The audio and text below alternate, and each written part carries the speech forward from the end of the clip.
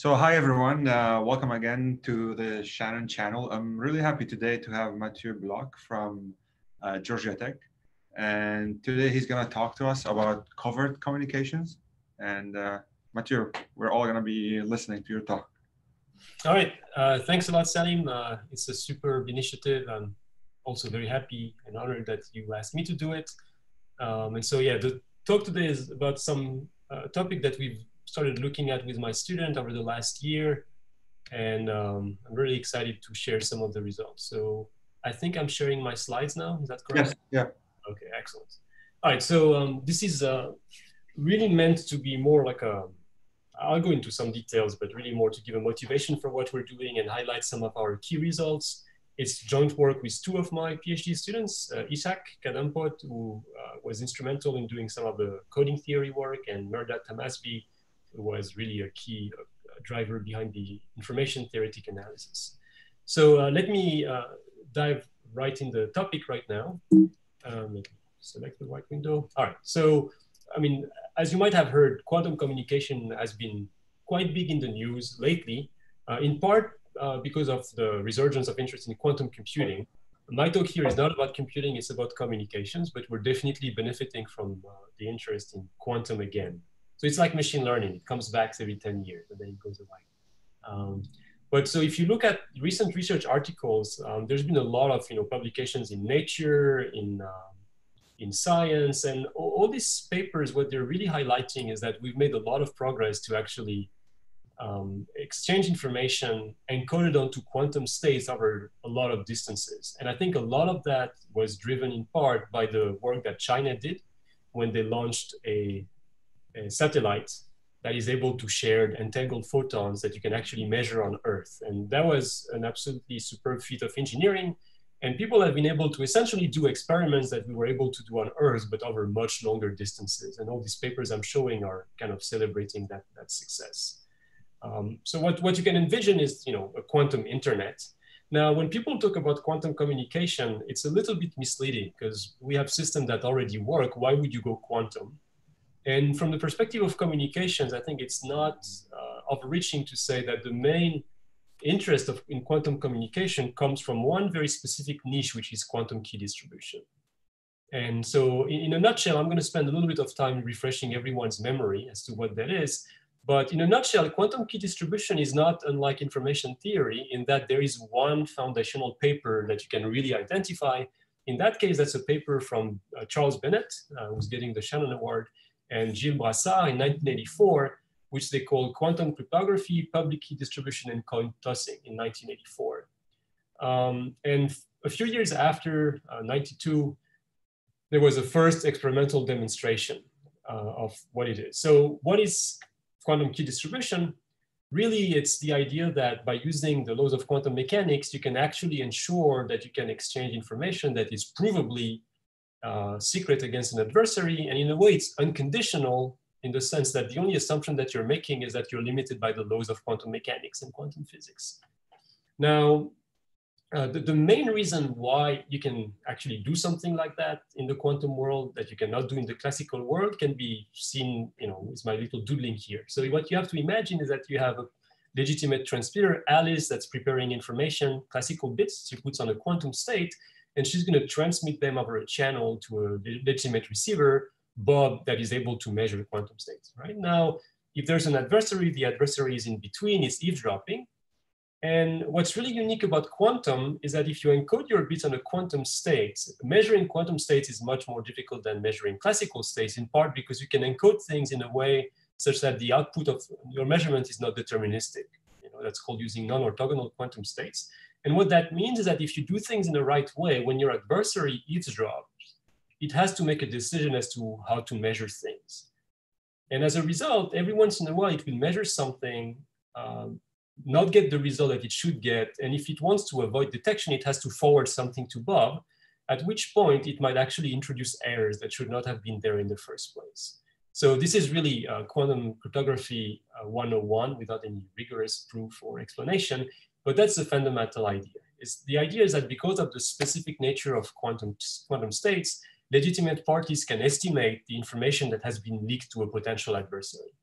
Another way you might want to think about it is in terms of what's called the no cloning theorem. If you have a photon, the difference between a photon and a classical wave is that you cannot split a photon in half. You know, I cannot take half a photon for myself and forward the other half to you. You can't do that. So that's one way to think about what limits the amount of information that an adversary can obtain. Another way to think about it is in terms of Heisenberg uncertainty relations, where you know that there's a fundamental trade-off with how accurately you can measure position and momentum if you have a quantum particle. So these are all the intuitive concepts behind the limitation of the information that can be leaked to an adversary. Of course, making that more precise requires more rigorous formalism and some serious quantum information theory, but that's the spirit that I want you to keep in the back of your mind. All right, so to be a little bit more specific, because we're gonna use that a little bit later, what is a quantum key distribution protocol? So the good news is most of a quantum key distribution protocol is not quantum. All right, a lot of it is classical. And so let me go over the basics in that slide. So the only real quantum phase of a quantum key distribution protocol is phase one, what I call the transmission of non-orthogonal quantum states over the channel. Okay, so therein the idea is that Alice trying to communicate to Bob will encode bits onto non-orthogonal quantum states. And the need for non-orthogonality comes again from the necessity of preventing the eavesdropper from making a perfect measurement. And then once you do that, through some appropriate public communication to disclose some of the measurements that Bob is doing, it's possible to infer the information that was leaked to the eavesdropper. So I'm not going to go on to the details of how that works. I mean, that's what most of the literature on quantum key distribution is about. How do you design a protocol for which you can provably bound the information leaked to an adversary? But for the purpose of that talk, what I will ask you to accept is that if I do that phase one properly, then at the end of phase one, I can assume that I have a joint distribution between the measurements X of Alice, Y of Bob, and Z of the eavesdropper that I know. I know that joint distribution. So for those of you who are familiar with the wiretap channel model, the big difference between the quantum version here and the non-quantum version is that in the non-quantum version, you have to assume that you're given that Pxyz, whereas if you use these quantum protocols, you can assume that you have a way to actually estimate it, right? That's kind of a very high-level explanation as to what's going on here. All right, so pictorially, again, using my little doodling here, Alice will prepare bits that she encodes onto quantum states. Bob will eventually make measurements. And because potentially the adversary has been interfering with the system, it will create errors. So the one assumption I'm making here is that you have somehow more errors on the adversary's measurement than on Bob's measurement. Again, this is something that you can measure indirectly at Alice and Bob without ever really talking to the adversary to infer that you're indeed in a situation where that's possible. So I've indicated these errors in orange. I hope you can see that on my slide. So this is really the only quantum part of the quantum key distribution protocol. It's no small feat to actually prove that things will work this way, but everything else we're going to do from now on is purely classical. Okay, so phase two of a quantum key distribution protocol is actually to make sure that Alice and Bob can agree on the measurements they've made, because they know that because of channel imperfections, because of the action of the adversary, they have some errors. And so what they will do is they will exchange publicly some information to correct these errors. Okay, you can think about it as doing some version of Slate and Wolf. I'll discuss that in a second, to send just the bare minimum of information that allows them to correct it. So Alice will create a message, I call it W here, that's a function of her bits, xn, a sequence of bits. She's going to send that over a public channel to Bob, and Bob, based on that, will hopefully be able to correct its errors. Right? So my orange bits have been flipped back to green. That's a correct value. We're assuming you're doing that correctly. But of course, because everything is happening publicly, what it means is that from the perspective of the adversary, you're also helping the adversary a little bit. All right. So assuming that the adversary had more errors and you did not disclose more information than what you had to, the adversary might be able to correct a few bits, but it still has some lingering errors that it cannot decide on. And the last phase of a quantum key distribution protocol that's called privacy amplification is actually to process the observation that Alice and Bob have, which hopefully now are the same, to extract the secret key. And the way it's done is actually in a fairly almost deterministic way by applying a well-chosen function. Effectively, you're doing hashing with universal hash functions to shrink their sequence of bits to something much smaller in such a way that intuitively it creates a catastrophic error propagation from the perspective of the adversary, so that Alice and Bob, having started from the same sequence, get the exact same measurement, but the adversary, having some uncertainty on a few bits, is now totally confused as to what the output is. Okay, so I'll formalize phase 2 and phase 3 in a second, but this is in a nutshell what the quantum key distribution protocol is. And phase 2 and phase 3 are actually pure classical information theory and coding theory. Only phase 1 is the quantum part of it. Matthieu, do you assume that the eavesdropper in phase 3, does he know the function phi? Absolutely, the function, very good question. The function phi is known. Okay. So you're not hiding anything. So the way you want to think about it is think about multiplying the sequence xn by a fat matrix of dimension k times n that will shrink it from the perspective of the adversary that creates a catastrophic error propagation. All right, so I'll mention just in a second exactly how that can work, but that's exactly the right intuition. Phi is known. Sounds good? All right, so let me be a little bit more specific as to what are phase 2 and phase 3. I'm not going to talk about phase 1 too much. So phase 2 is actually something information theorists are very familiar with. The physicists call that information reconciliation.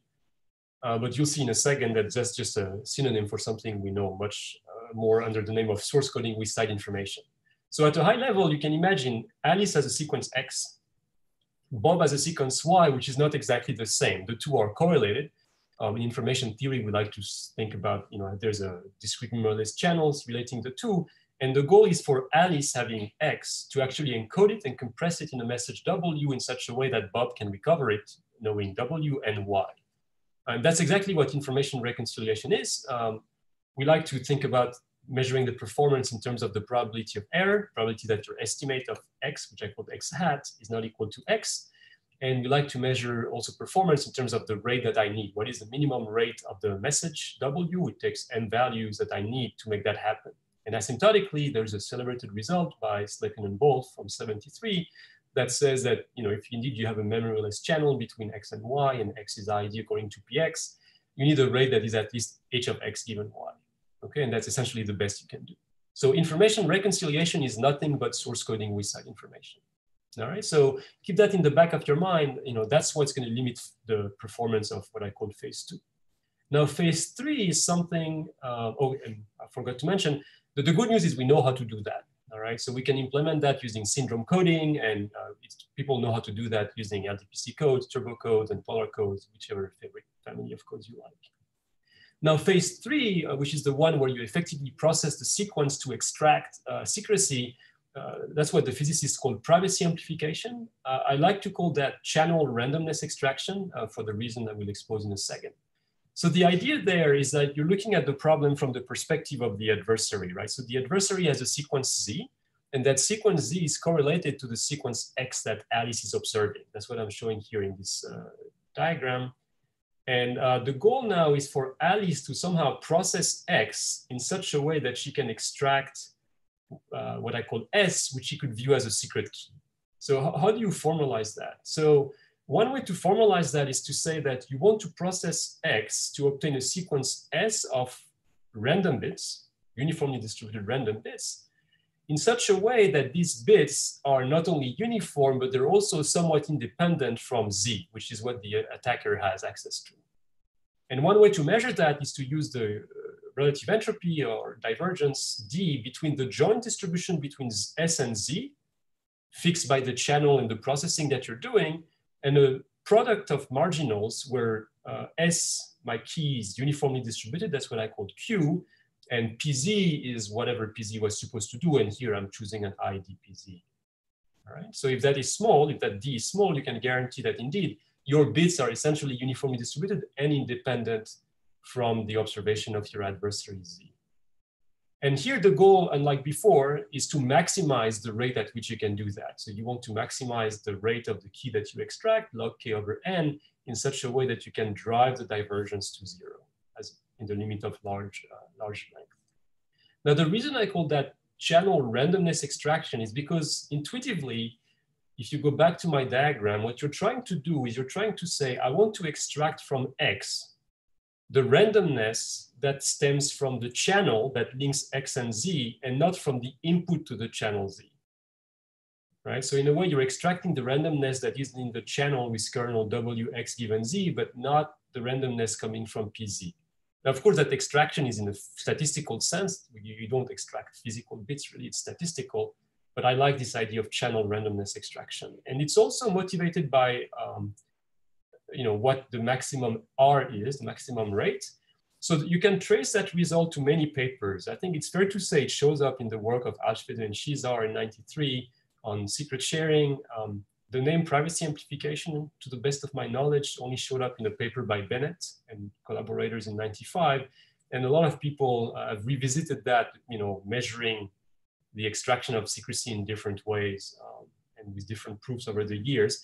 But the nice result is something that says you can do more. The maximum rate that you can achieve is no more than h, the entropy of x given z, in the case of memoryless sources and channels.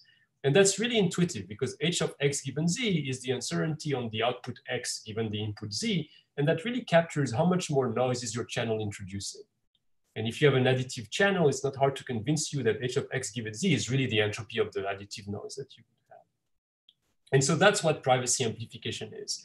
And as Salim was mentioning, that extraction here is done under the assumption that the decoder, what I call the decoder here, or what I call the function phi just before, is known to everyone. So there, you're not hiding anything from the adversary. The good news is, again, that's something we know how to do. It's possible to implement that using families of universal hash functions, and that's something that was established in the 90s. All right, so that's quantum key distribution in a nutshell.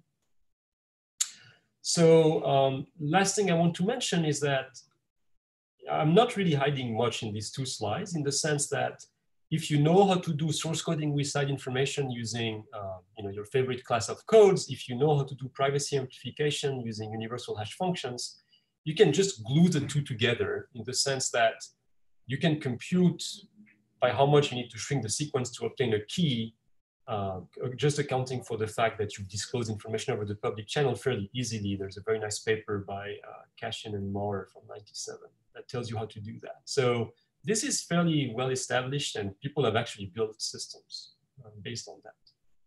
So what's the state of the art today in quantum key distribution? There's been a lot of progress. So as I mentioned before, the early paper was 1984. The first experimental demonstration was '92.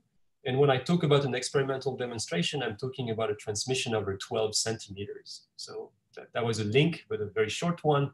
But since then, people have made tremendous progress, both theoretically and experimentally.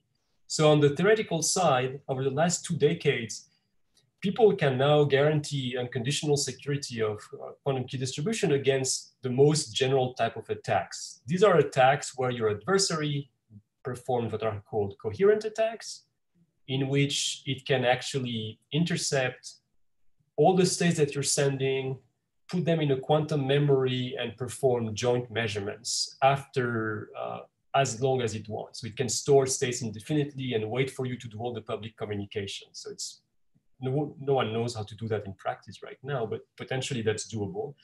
So the adversary is only limited by the laws of quantum mechanics. People also don't use asymptotic results like the one I illustrated before, these asymptotic cute limits that we have in information theory. They can account for the statistical effect of performing things at finite length. And also they can even ensure that you can actually generate secret keys even when an adversary might be able to partially control your devices, meaning the adversary has the ability to even influence what Bob is measuring, for instance. So even under such conditions, one can now prove that quantum key distribution is possible. On the experimental side, people have been breaking records in recent years in terms of transmission distance and data rates, much beyond the 12 centimeters of 1992. And again, I'm just putting here a few numbers that I thought were interesting, but most of them are obtained recently with that Micius satellite launched by China early 2017, where a satellite is in free space. So it's, I think it's low Earth orbit, but you can easily obtain transmissions over thousands of kilometers. To the best of my knowledge, the latest experiment they did was a transmission of a secret key between Austria and China. So pretty impressive. And the data rates, one thing I want you to keep in the back of your mind, when you're talking about the data rates of quantum key distribution, they're not high. We're not talking about terabytes For terabits per second, we're talking about megabits per second most of the time, if not much, much less. But the goal is to get some secret key, not necessarily super high rate. So, with all that being said, what it shows is that quantum key distribution is, there are still, of course, some engineering and theoretical challenges, but it works in practice, it's very stable, and it's fairly mature. And what we were interested in looking at with my students is, what else can we do? I mean, is there something else that we could try to provide beyond this unconditional secrecy here? And what we really tried to do, and what I want to talk about today, is how to make quantum key distribution not only secret, but also covered. And what I mean by covered, I'll specify more formally in a few slides, but it's the idea that you want to make the fact that you're doing or running a quantum key distribution protocol undetectable by an adversary. So that if someone detects what you're doing, they can't even prove in any statistically meaningful way that you're actually running and exchanging a secret key. All right, so we haven't completely cracked the problem, but I think we've made some interesting preliminary progress, and that's what I want to talk about today. So the model that we've been looking at is the one I'm showing you on that slide here, and it's a very baby version of what covert and secret key generation could be over a quantum channel. We're nowhere close to proving that we are secure against the most general class of attacks, but it still has its own challenges, and that was not so trivial to establish. So the model we have is the following. So we're assuming that we have two legitimate parties, Alice and Bob. They're trying to exchange a secret key. And for that, they have access to two resources. They have access to a quantum channel, which is what I'm representing by that yellow box here. And it's a classical quantum channel, meaning that Alice can create a sequence of bits. Essentially, you can think of them as bits. Each bit gets encoded into a quantum state, which is represented by a density matrix, which I call rho XBE, if X is my input. And then Bob and Eve receive these two density matrices, rho BN, rho E. It's a broadcast channel. I'm assuming here for simplicity that that channel is known. Okay, so that's a really big assumption. What it means is that I'm circumventing all the difficulties that people had to solve to establish why phase one in this quantum key distribution protocol is actually working. So I'm kind of sidestepping that for now. What I'm assuming is that the adversary can perform some attacks, meaning it can do some measurements on what it receives.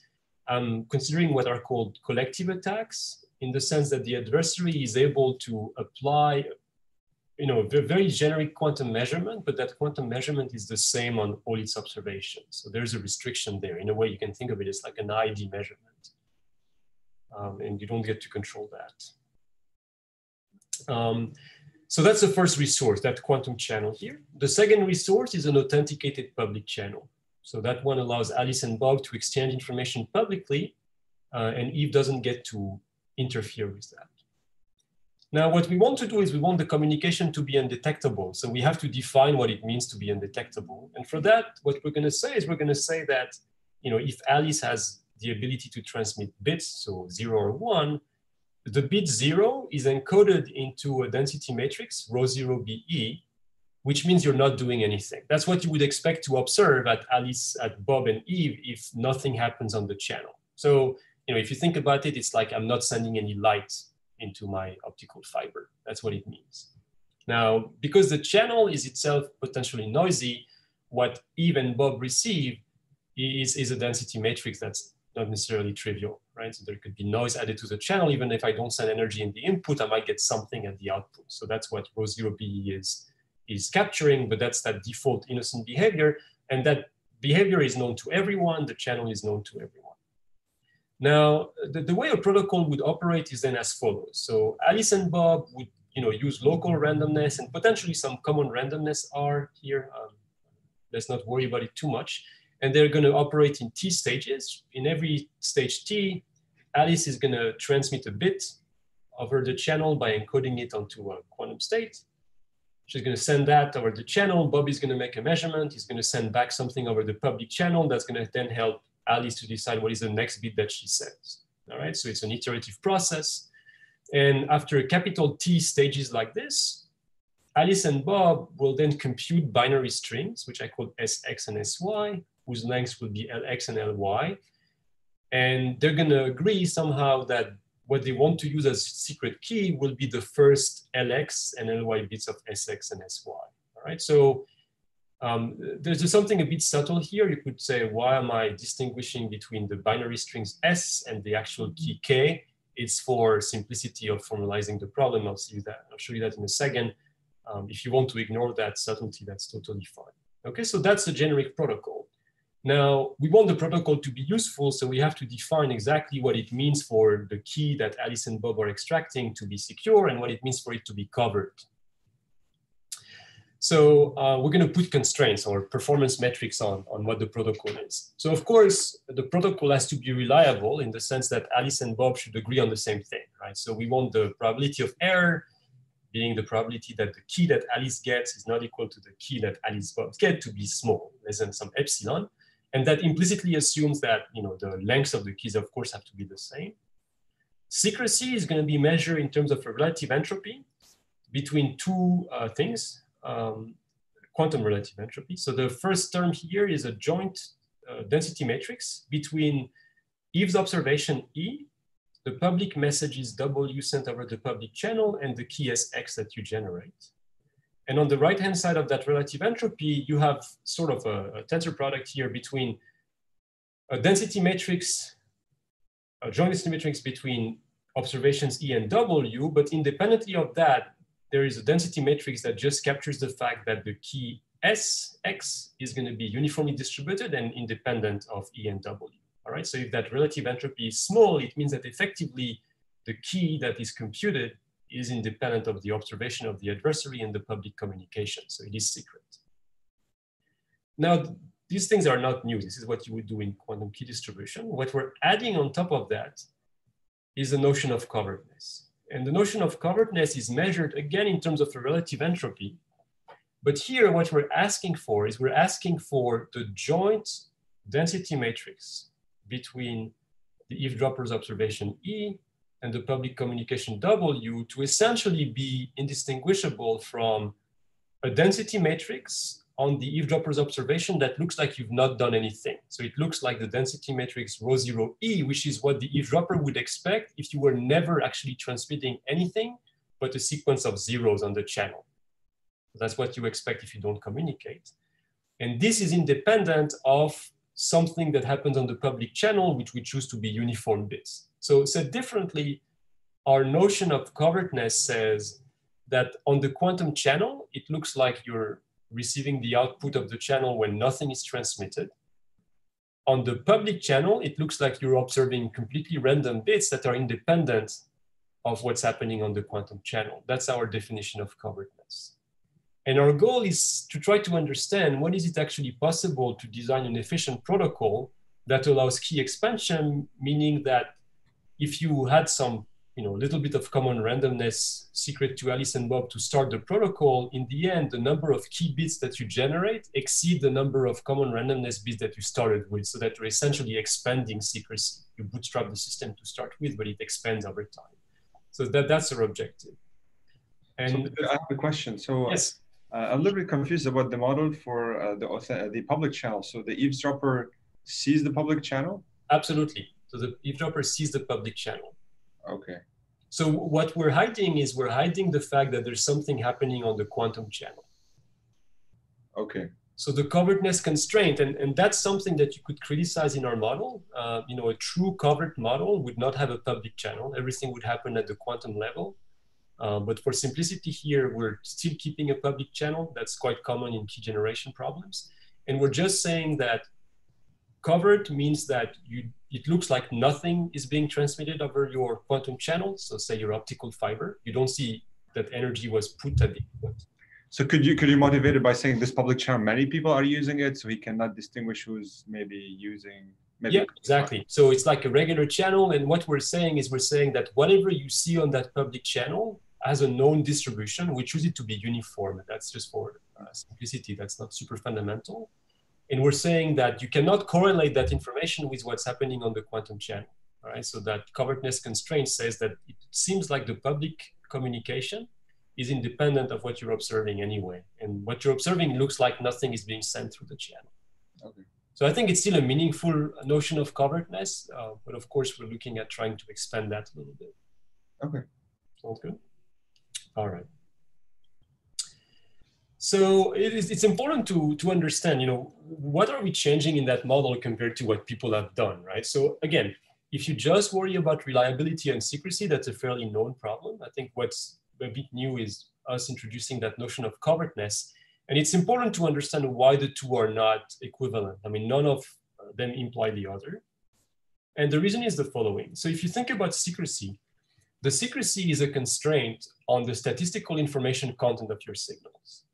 So when we're asking that that relative entropy be small, what we're really saying operationally is we're saying that given the eavesdropper's observation, its best guess about the key that you're going to generate is actually a completely random guess. The best attack is a guess uniformly at random without looking at the data it observed on the channel of the key bits. And you can imagine the moment you have 100 bits, the probability of guessing the true key is 2 to the minus 100. So effectively, you can do better than that. Now, the covertness constraint is of a very different nature. It's a constraint on the statistical distribution of the signals, not about the information content. And the best way to understand that is in terms of, what is the attacker trying to do? The attacker is trying to detect you, meaning it's building a detector that's trying to decide between two hypotheses. Are you transmitting or are you not transmitting? And we know that every detector is going to be characterized by an ROC curve that is plotting, the probability of detection versus the probability of false alarm, right? So probability of false alarm, I call that alpha. Probability of misdetection, I'm going to call that beta. And you're plotting 1 minus beta versus alpha. And when we say that the relative entropy between, the joint density matrix rho EW and the product rho 0E rho unit W is small, what it really means is I'm saying that the best detector of the adversary in terms of its best ROC curve is going to be constrained as a function of mu. So the smaller mu, the more stringent the constraint is going to be constrained to lie on that diagonal. 1 minus beta equal alpha. That's what we're doing operationally. So why does it make sense? Well, we call that covertness because building a detector whose ROC curve is 1 minus beta equal alpha is completely trivial. You don't need to look at the data. All you need to do is take a guess and flip a coin. But because it does not depend on the data, it's not a meaningful statistical test. So for instance, if you want to design a detector that operates at alpha equal 1 and beta equal 0, all you have to do is build a detector that has always false alarms and never misdetection. And the way you do that is simply by building a detector that has a deterministic output that always says you're detecting something. So it has certain performance, but it's not statistically meaningful. Similarly, if you want to operate at alpha equals 0 and beta equal 1, you design a detector that never has false alarms and always misses detection. So it's a detector, it's a fire alarm that never rings. All right, so operating on that diagonal is not a statistically meaningful test. And the constraint that we're imposing through that relative entropy is a way of constraining the best detector of the adversary to be no better than a blind guess equivalent to that completely blind detector. So that's the meaning of secrecy and covertness. So covert communication is something that came up fairly recently in information theory. It stemmed out of growing concern for privacy and confidentiality. If I want to be a bit provocative, it partly comes from the fact that Edward Snowden revealed that the NSA doesn't really care about what we transmit, but it cares about who we transmit with. I mean, that was one of the big things we learned. They cared more about metadata than actual information content. And people started looking at that from an information theoretic perspective. I think there is some early work in the early 2000s by Al Hero and Kortsik in Russia. But I think it's really in 2012 that Bulat Bash and his collaborator at UMass took a very principled approach to that. And what they showed is what's called now the square root law of covert communication. It's a result that says that if you really want to be undetected, you cannot transmit too much information. And more specifically, you have to operate in a zero rate regime. And that zero rate regime says that out of n channel uses, you can only push square root of n covered bits. Now, the result was not totally complete in the sense that for that to happen, they required a lot of key bits. So in a way, you have to spend a lot of secret bits for that to happen. And that's what we'll revisit today in part. But this notion of square root law is not unknown. It's something that's known in steganography. People knew in steganography experimentally, not just theoretically, that if you want to distort bits in an image to hide information, you should somehow not distort too many bits. The square root n was showing up quite often. So Matthieu, I have a question. So the square root n, is it asymptotics or is exact? So meaning the constant here is 1? No, so I'll get to that. So to talk about the constant, we have to define a notion of covered capacity. Okay. So keep that in the back of your head. I'll have a slide on the notion of covered capacity. Now, what these early results were showing, they were just showing scaling laws. They were not quite identifying the constant, but that's one of the things we learned over the past year. Okay. But yeah, good point. So people have extended this notion of covered communication in several directions. The one most relevant to today's talk are extensions to the quantum setting. There's a very nice paper by Bulat Bash and his collaborators, again, that was published in Nature Communications. It's always nice to see some information theory work in Nature papers. For some reason, you have to make it quantum to make it publishable in Nature. But I think that's a really nice paper that has both a theoretical and experimental component. And also the idea that people realized not too long after that you don't necessarily need a key for covered communication to happen. And people also realized how to construct codes for covered communication. And that's what really fueled our interest in making quantum key distribution covered. You know, without these early works, even asking the question didn't quite make sense. So I'll kind of convince you that indeed that's possible. There are tons of other intriguing results in that space if you're interested. You know, we've looked at first and second order asymptotics, effect of noise, multi-user channels, but that's less relevant for today's talk. So in one slide, I'm going to spoil everything. I'm going to tell you where that square root law is coming from. And so it's going to be either a big haha moment or a big disappointment. But I think that diagram will explain everything. So let's simplify the problem to the extreme. And let's imagine that we can transmit two symbols, x0 and x1. And x0 is a symbol that says you're not doing anything. So it's like 0 on a Gaussian channel, and x1 is 1. Transmit energy or you don't. That's what we're capturing here. So the upper diagram is going to represent the time domain signals.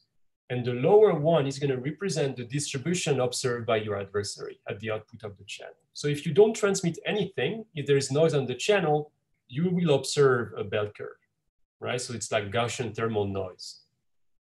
Hey, Anand, you're late. You know, I have an exam. I'm not sure you will pass this class. You know, it's pass-fail. Great to see you.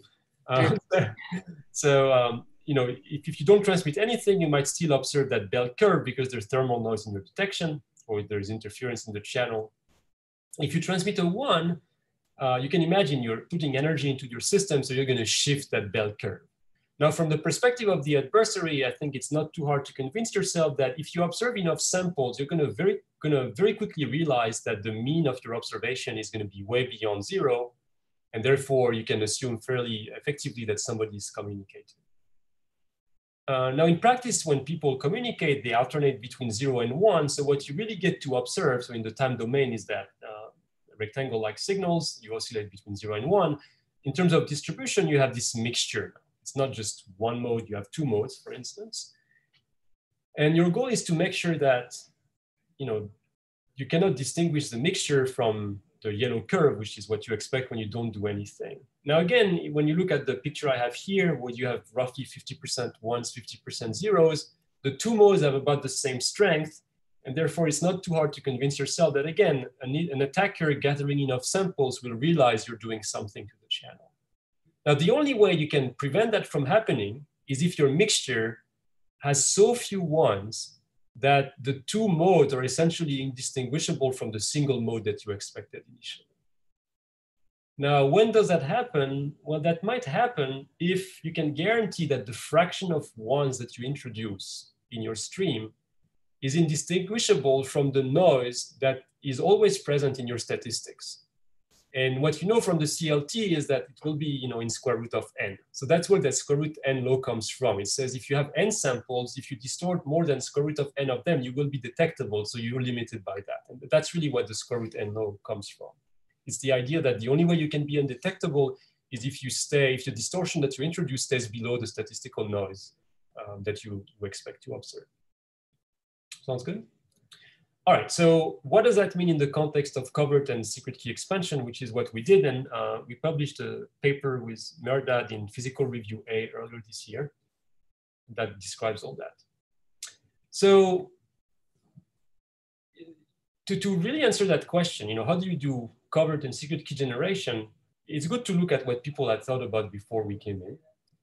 And there's a really cool paper by Juan Miguel Arrazola and Valerio Scarani that was a few years before, in which they had a very pessimistic view on this, in which they said, well, that's never going to work.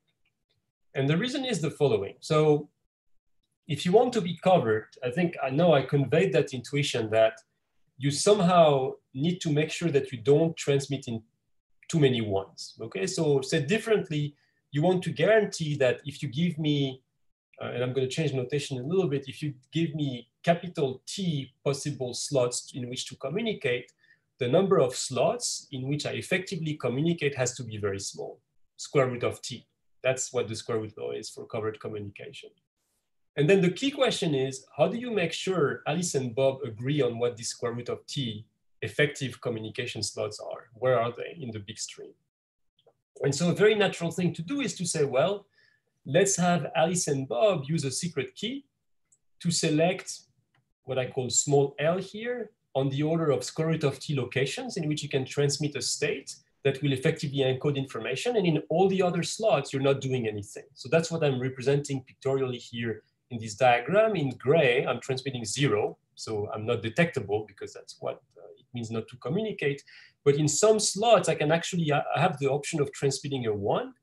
And so I can actually convey information in these slots. And Alice and Bob have agreed using a secret key to use L of these slots. Okay. Now, what you can show is that if indeed L is scaling like square root of T, you can control that relative entropy and guarantee that you're undetectable. All right, so I'm still hiding the constant setting, but you can actually identify that constant. Now, what it does, and that's why that protocol was very natural and easy to implement, is that given that Alice and Bob know where there is information, they can ignore all the other locations. And so effectively, what's happening is that their effective block length is reduced from T to square root of T, because they know that in the locations not indexed by the key, there's no information. So all the information processing is done on that effective block length of square root of T, and all they have to do is run a quantum key distribution protocol on these square root of T locations, and everything will work fine. So, okay, so far so good. What's the issue? I have a question, Matthieu. Yes, so sir. I may have missed the setting here or the problem. So if they already have a shared key, so why they want to generate the key? Did I miss something? Yeah, exactly. That's the problem. Okay, that's what I'm getting at. Okay, so keep in mind the problem here is you're allowed to start with 100 bits of secret key, say. Yeah. But if out of 100 bits of secret key, you generate 101, okay, then you gain something, right? Okay. Right. So that's what we're getting at. People call that secret key expansion. You're allowed to start from a secret key as long as you generate more than what you receive. So my other question is, could you, if it's covered, then could you not use the covered communication to generate the key by the location when you talk, where you talk, the positions? That's an interesting point. The answer is no. And so I'm going to try to answer that. So hold on to that thought. We can go back to it in a few slides if you don't mind. But yeah, so there's something fishy with what I'm describing here. And I think that's what's perturbing you, but that's on purpose. Okay. Right? There's something that seems weird, right? So I'm using a key to index the location. My block length is square root of T. What's going to happen?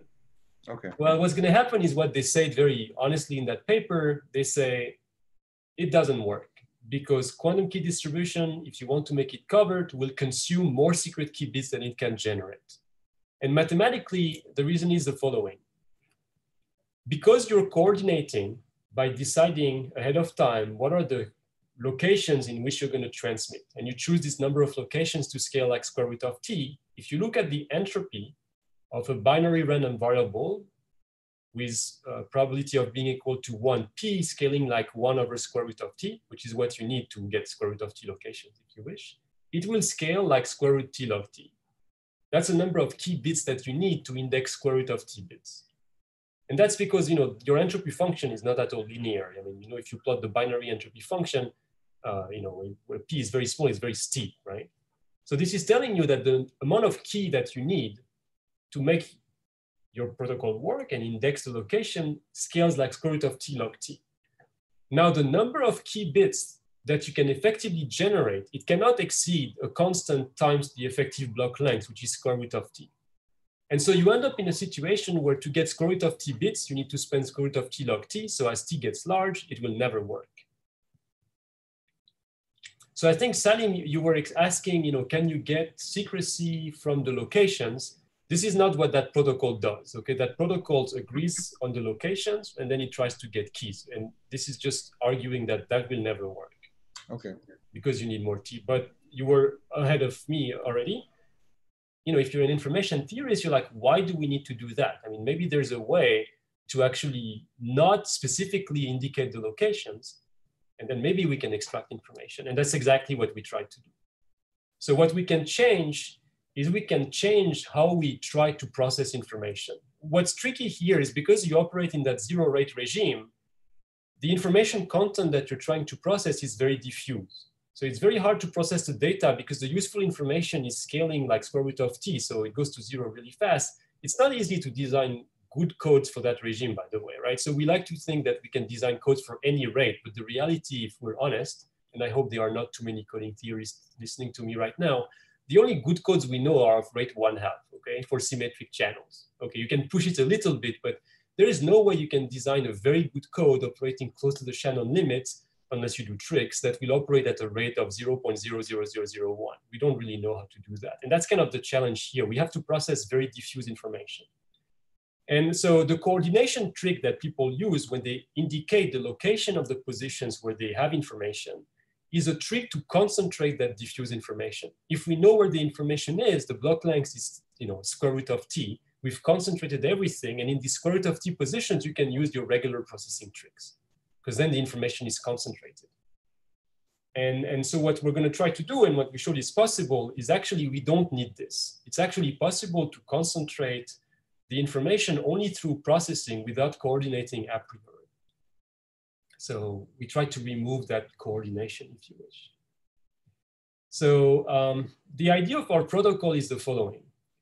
Instead of agreeing on where the information is, all we're going to say is that Alice is going to generate sparse signals where she sends a 1 by flipping a coin with probability 1 over square root of t. She sends a 1, otherwise she sends a 0. So on average, you do expect to get square root of t once. What you get at the output is you get a product density matrix that corresponds to these random choices of 0, 1. You can show that the transmission will remain covered under my assumption just because you have a small fraction of ones. And Bob is going to measure, it's going to make a quantum measurement, but it's going to get a series of classical numbers that he's going to use to figure out what's going on. And then you can say, okay, let's try to use that. Let's use reconciliation and privacy amplification like in any good quantum key distribution protocol. And then you have a problem. Why? Because the known techniques don't directly work. Because if you remember my early slides on source coding with side information and privacy amplification, all the results have to do with entropies. So if you compute the uncertainty of y given x, this is big O of t. But the actual information content, I of xy, the scaling of the mutual information between x and y, is scales like square root of t. So again, you would be in a situation where you need to transmit way too many bits to actually hope to extract that square root of t. So for those of you who are a bit more aware of the subtleties involved in random coding arguments, for instance, you know that there are epsilon and deltas that are hidden behind these quantities. And even if you have a when I say h of y given x is the limit of source coding with side information, there is a term that scales like square root of t, and that term is a penalty that's not avoidable, and that's going to dominate the actual term that you care about, which is in square root of t. So it's really telling you, again, this doesn't work. And our main contribution in that paper was to actually show that it's possible to circumvent that. And what we had to do to prove that we can still make the system work is to forgive the use of these traditional syndrome coding techniques, if you wish, and privacy amplification, and use tools that never talk about entropy. We can prove everything, always only talking about mutual information, and we can circumvent that very fine technical difficulty. So I have 5-10 minutes left. So I'm not going to go really into any detail as to how we prove that. I encourage you to look at our paper if you're interested. 10 more minutes, Matthieu. Yeah. So I'll show you just the flavor of what we proved. And one thing we proved is we proved bounds on what we call the Covert capacity. And going back to one of Salim's earlier question, the Covert capacity is essentially the constant that's hidden in front of the square root of t. And that forces you to rethink a little bit how you define capacity. All right. So the way we're going to define it is as follows. We're going to say that the throughput is achievable if you can find a sequence of protocols that operate over T stages, so that's your block length effectively, and generates LT bits while consuming potentially RT bits of pre-shared secret key in such a way that as T gets large, your epsilon, which is a reliability parameter, goes to 0, delta goes to 0, that's your secrecy parameter, mu T goes to 0, that's your covertness parameter, LT grows, meaning you are generating something. And then you're guaranteeing that LT, the number of key bits you get, minus RT, the number of key bits you started from. Okay, so Salim, that's where the need for generating more key than you've used is important. So that has to be positive. And we're normalizing by square root of t times mu t. Okay, and we're asking that to be a constant. So that should be a bit weird, okay? So if you look at that, that's definitely not how we talk about capacity usually, and indeed. So behind that definition, I'm hiding a lot of things. I'm hiding the fact that I think that the optimal scaling that I get is square root of t. So this is only proved with hindsight, by the way, but I'm putting it here as part of my definition. And second, I'm normalizing by the constant that determines the covertness. And this is the expression of something a bit funny, which is that in the context of covert communication, there is no strong converse result, meaning that if your parameter mu t scales differently, you can change the number of secret key bits that you can communicate. And intuitively, the reason is the following. Remember, covertness is all about making a statement about your the detection ability of the adversary and the kind of test is running. If mu t goes to 0 really, really fast, you're saying that the test the adversary is running should really be extremely close to a blind test. But if mu t scales slower, it means you're allowing some slack. And that slack allows you to push more or less bits. So that's a little funny, but that's required. Again, that you can only prove that with hindsight. When the covered capacity, assuming that you agree with that weird definition, is defined as the supremum of the constant theta. Now, if you disagree with that definition, I can give you some rationale for why my results will be okay. Number one, if I'm making a mistake, my results will be trivial. If I'm overestimating my throughput, meaning my scaling by square root of t is overly optimistic, then whatever theta I find has to be 0. On the other hand, if I'm too pessimistic and actually can get a better scaling, it means I should be able to find a protocol for which that theta is infinite. So the fact that I will eventually bound theta with a constant kind of says that this is the right scale. And what we showed with Merdad, and I'm only showing it here, some lower bound, is that you can actually get interesting bounds on that covered key capacity. I'm just going to talk about the first one here for simplicity, just to show you that it captures the important characteristics of the channel. It's telling you that there exists a protocol that will generate keys at throughputs given by the right-hand side of that first expression. So The first term is a square root of 2 divided by a chi-square distance between the density matrices corresponding to the eavesdropper observing the output of the channel when you send a 1 and the same output when you send a 0. So the fact that it's at the denominator is very pleasing, because if the two channels here are very hard to distinguish by default, the channel is so noisy that it's hard to distinguish in a 0 and a 1, that quantity is small and you get a huge boost in covert capacity, meaning it's easier to hide in a channel that's already very noisy.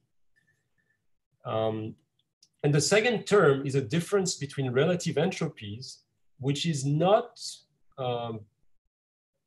too different from what you would expect in a key generation problem where you expect a difference between mutual informations. Here is a difference between relative entropies, but the first relative entropy captures how well your legitimate receiver is able to distinguish 1 and 0, whereas the second relative entropy, which comes in as a penalty, captures how hard it is for the attacker to distinguish a 1 and a 0. So overall, despite the arguably fairly intricate expression here, it captures all the intuition that you might have about the problem. And to conclude, these things are all nice, but if you talk to physicists, they don't really care about this until you tell them what it means in terms of an experiment.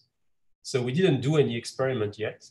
We're working on one with some colleagues, but at least on paper, if you specialize a little bit your channel and you imagine that your channel is an optical fiber, and you imagine the following setup. So you can encode information, your bits, onto optical coherent states, which are essentially pulses of light heavily attenuated. So a 0 is mapped to you doing nothing, and a 1 is you mapping to a coherent state I call alpha here, which is a laser pulse, heavily attenuated. You send that through a channel. Your channel has a beam splitter. One output goes to Bob, the other output goes to Alice, and they're trying to detect what's going on. And so you can then compute exactly what are the rates that we were observing. We made some assumptions about the efficiency of the photon counters for detection, the average photon number that we're transmitting, the loss of the fiber. And we're assuming here that we have a distance between Alice and the eavesdropper, which is 3 kilometers of fiber. And what we're plotting here is the covert and secret key throughput. So it's in nats per square root of channel use. Okay, so again, the reason it has that weird units is because we're normalizing by the square root of the block length, not the block length. And we're plotting that as a function of distance between Alice and Bob. And as you can imagine, as the distance between Alice and Bob grows, it becomes harder and harder for them to generate anything. But we have two protocols that we studied, and we can show that, still in some cases, you can generate covert and secret key bits with a non-zero throughput. The one thing I want to draw your attention on is the fact that the number of bits that we can generate is ridiculously low. And so that's unfortunately inherent to the problem. Because we have that square root law that limits what we can do, there's no way we can hope to get high throughputs. And so inherently covert and secret communication is possible. I think that was one of the main things that we proved, but the rates that you should expect are 0 essentially. You can get a few bits through, but not much. So definitely the applications for that are limited to very niche situations where you would care about security so much that you're willing to forgive throughput. So we can hide 100 bits, but we won't be able to hide your Netflix movie. So I'm running out of time, so I will completely skip a section I had on coding. The main takeaway there is actually we've made a lot of progress to actually show how we can do that processing that I discussed before, and that's hidden behind the theorems. We know how to do that with actual codes. That's the work of Ishak, and I have the references here if you're interested. So I'll go to the conclusion a bit quickly. So the main takeaway from our work is that it's possible to do not only secret key expansion over a quantum channel, it's also possible to be undetectable. We established preliminary results. It's not against the most general kind of attacks. We're not quite close to the model that people in QKD, quantum key distribution, really care about, which is making almost no assumption on the adversary. But we've really made progress towards that recently. And the one really cool thing that drove me to that problem is that you have to process this very weird signal that have a very diffuse information content. So it makes a lot of the coding and information theory problem slightly different from what we're used to doing. You have to develop means to concentrate either through pre-coding or post-processing that very diffuse information content to then be able to reuse your favorite codes. So I think I'll stop here. There are many more lingering questions behind that topic that we're actively exploring. Thanks again for listening. And I think maybe I can take one question or two questions. Salim, you're the master here. Yeah, thank you, Matthieu. So I think I have a question, so maybe very high level. So have people thought of applying these kind of covered problem, asking question on a higher level than physical layer? I mean, so in the context, say, let's say at the network layer? Yeah, network layer with many users. So I mean, I haven't thought of it, but I mean, if it's also there, it could be also. Yeah, absolutely. So it's possible to apply that here. The big challenge, though, is that like any problem in physical layer security, you can only be covered if there is some noise, right? So if you're giving me a setup where there's a channel with some noise, things will work. It will not work, for instance, if your channel is just an erasure channel. If all you're doing is dropping packets, that's not enough for me to be undetectable, because the fact that you can get the packet without noise every once in a while is going to kill me. So for me, the noise on the higher level would be other users talking. Oh, yeah, exactly. So absolutely. So it's possible to actually define coveredness with a different baseline. So here, what I'm describing is a very extreme baseline where I'm trying to make my behavior undistinguishable from no one doing anything on the channel. And that's where the square root law comes from. That's a very pessimistic model in a way. If your baseline is a bit different, it's you want to hide in the crowd, right? So there's background noise, then actually results are much more optimistic. And you can sometimes recover, positive rates of communication. There is no square root law. And to be honest, I think experimentally, that's where things are much more promising. Okay. But yes, absolutely. That would work too. That would fall into that general framework too. Okay, good. So I don't know if there is more questions. So thanks again, Matthieu. And the talk will be posted on YouTube so people can comment or ask questions or email you. Or troll me. I hope not. Thanks again, Salim. That was awesome. Thanks again for organizing that. And see you soon.